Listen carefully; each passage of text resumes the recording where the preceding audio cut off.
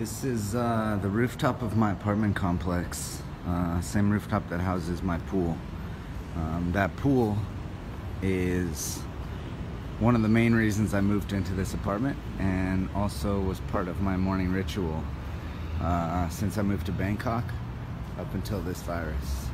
However, the pool was closed for the past at least 2 months, maybe more. Since coronavirus became a real threat, Thailand's treated it seriously. It's just opened back up.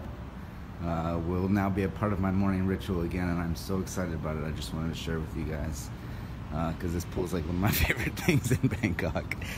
It's on the 31st floor, 2 floors up from my room, and the views are pretty phenomenal. You can see some of the city there. The real heart of downtown is on this side.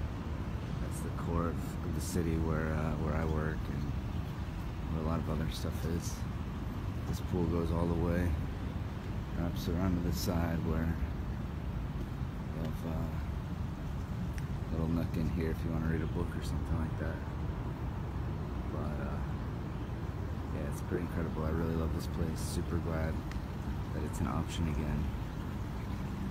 Hopefully, you know, the chlorine kills anything if there's anything in here.